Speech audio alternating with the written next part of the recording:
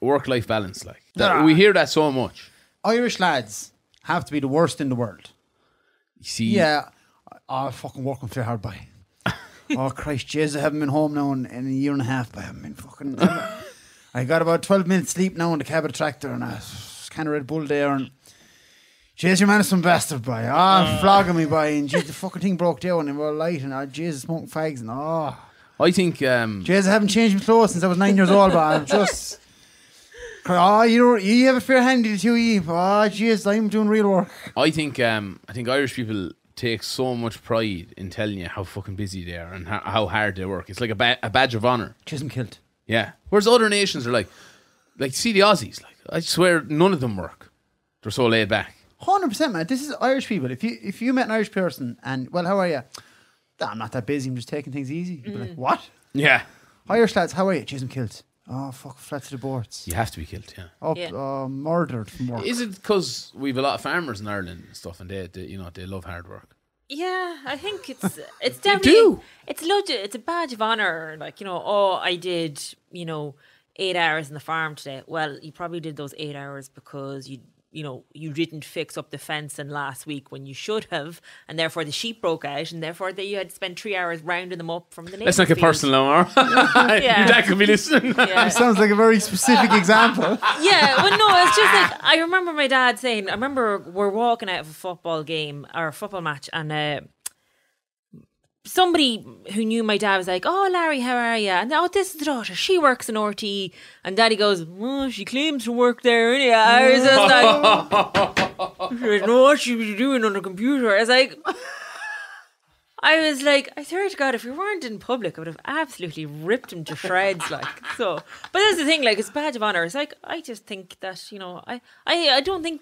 I think you're better off being efficient. I do like the idea of a daily schedule. Like, I love a to-do list. And you know, if people don't get sent out their podcast mugs on time, it's because it's not on my list to do. So therefore, just before this podcast, I was like, better put that on there. So don't worry, you'll be getting your podcast mugs there you on go. time. So yeah, backlog. Apologies. But farming is one of those things where, like, what if something happens at night? Like, mates of ours would get a phone call. 9 o'clock at night, animal broke out. You have to go, you have to work. Yeah. And when I started making hurleys, it was a fair eye-opener. I would try and finish at 6 in the evening. You might have a few phone calls to do. We'll be going training or something then. Yeah. And meet lads, almost call in for hurley. I'd say, oh, yeah, call in there any afternoons, best. People will call in 4 o'clock, 5 o'clock. Farmers, 9 o'clock at night, 10 o'clock at night, 11:30 at night. Well, you're round. Yeah. Let's get that hurley off you, 11 o'clock at night. Only farmers did that. They have no concept of time because the cows aren't like, well, you're 5 minutes late again. No, I'm not fucking giving you any milk now today. No, it's gone. I know the cows be going mad if you don't milk them on time because their udders get quite full. So okay, like, sorry. But if farmers have they won't be ringing you. No, they'd be standing at the gate, roar me, and like gnawing the head off you. Ringing the home phone. Put him on. Where is he? He's late again. Because there was the European Union has passed a working time directive that enforces a maximum 48-hour working week, including overtime. 48 hours a week. So obviously nobody has told farmers. So first of all, 48 hours a week is way too long to be working. We do that every week. Yeah, that is true. But we don't have a choice. I feel like we're in the Backstreet Boys, lad. It's just someone just telling us this is where you need to be. Like the other day, it took me like 15 minutes to figure out it was Tuesday. Someone asked me a really straightforward question the other day. I was like, I'm so sorry. Just give me a second now. Yeah. But you're still probably in the phase of your career where you're trying to make it, like, get to a particular point. I think we fucking made it. Well, like in Ireland you have, but you just want to go bigger, like. So. Yeah. Gotta, spread that love on Spotify. So. But just saying, 48-hour work week is supposed to be the maximum. Sure, how many, like... Last week we spent 27 hours in a car. Yeah. And it wasn't for like telethon or anything. It wasn't like a charity fundraiser. Text in now. It was just driving around, like just cruising. There'd be nurses doing more than that. Like people in hospitality and hotels and waitresses and chefs and All the farmers. Yeah, there's like healthcare even. Yeah, doing like 24-hour shifts and mad stuff. Like, look, and I'm not saying that me and Johnny have it hard here. Don't start writing in. Like, No, you two fuckers now. Everyone thinks we have it handy, and we know we are quite lucky. Okay, which country do you reckon has the best work-life balance? One of the Scandinavians, it has to be. Netherlands. Are they They're not Scandinavian. Kinda. You see, like somewhere like Finland, like they've really good. I think they have a 4-day working week there, but then, and they have like really good summers, but 8 months of the year they're under snow, so you can't do anything. Yeah, we do much work. Yeah. I just see here in Iceland, a massive 5-year trial in Iceland exploring the effects of a shorter working week is reporting significant positive outcomes. Yeah. Hardly a shock. The results suggest cutting just 4 or 5 hours from a standard work week can lead to dramatic increases in worker well-being and improvements in productivity. I'm telling you, I worked in like making products in a pharmaceutical place, and they said whenever you get all those products done, you can leave. Yeah. They had never seen anything like it. The fucking problem was this was a Friday. They were like, as soon as you get finished, you can go home. And then on Monday they came in, and like production is down. Like massively by 90% as to what it was Friday evening. Like, so you have to be careful as well. But if you say to someone, look, here's what you have to do for the week, and whenever you get it done, you're off. Yeah. Like, they'll do it well. They'll do it faster. I think so. Right? Like, that's, trust people. Yeah, I think so. Yeah.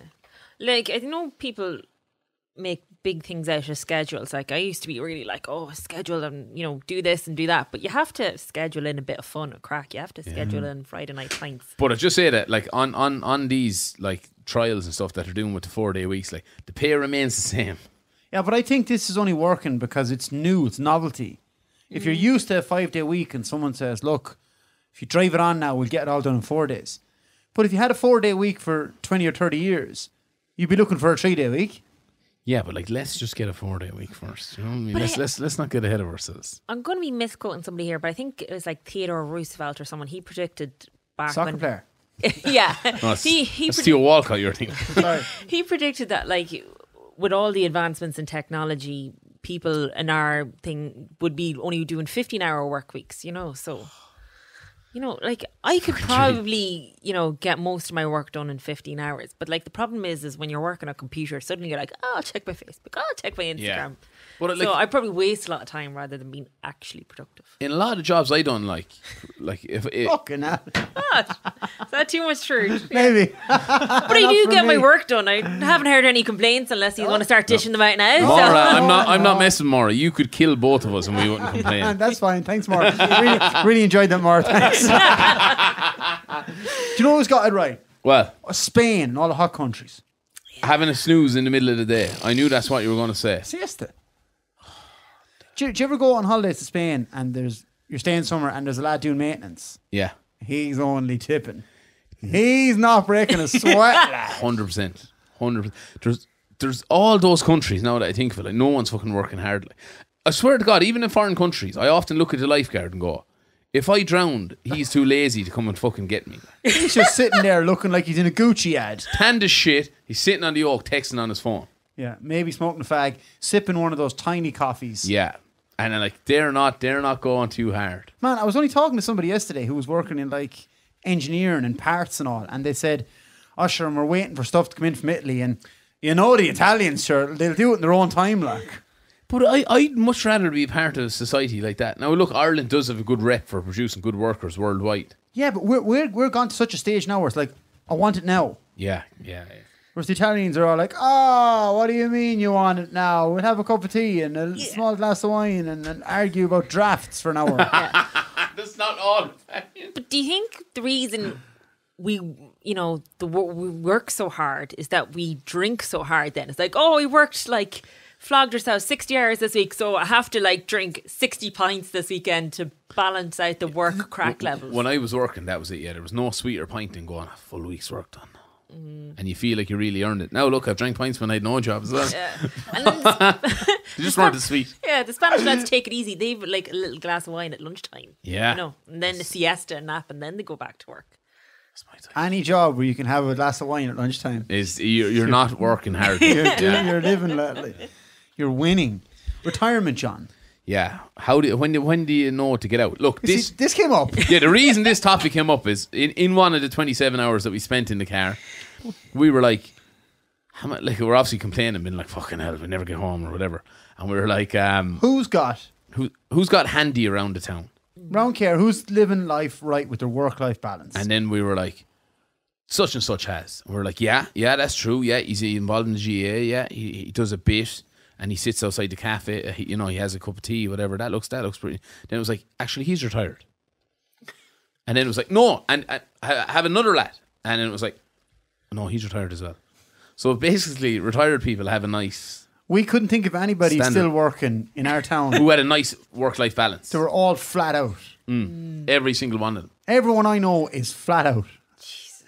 But like, What? I think Is it that- has to change, like, because these are your best years. Now, don't get me wrong, like, when you're 55 or 60 and you retire and you're still in good shape. Yeah, you know what I you mean? can As in, like, you travel can and- travel, you can walk, you can do all that. But I mean, when you're 30 and 40, you're in an even better position. Yeah, but you probably got a lot of children or something. Fucking kids, man. Yeah. Then you go old and some prick lands you with grandkids. Fuck, when I get older, when I get to like 60, if I have grandkids, I'll be like, I'll see them on like a Friday or a Wednesday. Communions. Yeah, they don't fucking talk to me. And I'm too busy sitting outside a cafe drinking coffee and reading the newspaper. That's exactly what I want. Start reading the business paper. Yeah, just broadsheets. You can only obviously read broadsheets once you go over 55. You can't read like tabloids. Start wearing slacks. Yeah, and like sandals and socks. Yeah. That's when you're really. That's when you know you're. When you get up in the morning and you put on a shirt for no reason Oh, you wear shirts, man. and vests. Yeah, don't knock on the vest now, but a shirt and a nice pair of slacks. Oh, Do you know what I mean? Like, roll on retirement. is that your experience too? That most people are like flat out. Yeah, well, thinking of my male friends, I have one friend who's I'm gonna sorry, Come but on, he's we can beep it out.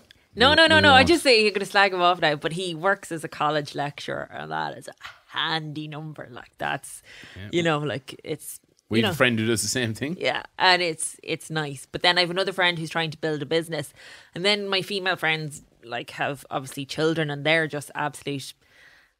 Trying to think of a nicer word than poxes, but like they're a lot of work, so They like have their hands they're full lonely with children. But my children. God, like one of them started drinking out of a puddle and the other day in front of me, and it's like, is she supposed to be drinking out of the puddle? And friend was just like, I've given up. So Can we open this up then to listeners? How do you find a work-life balance? If someone has a nice little work-life balance, please, honestly, share your secrets Who's with got a us. handy job? Who's got handy jobs? That's what we want to know.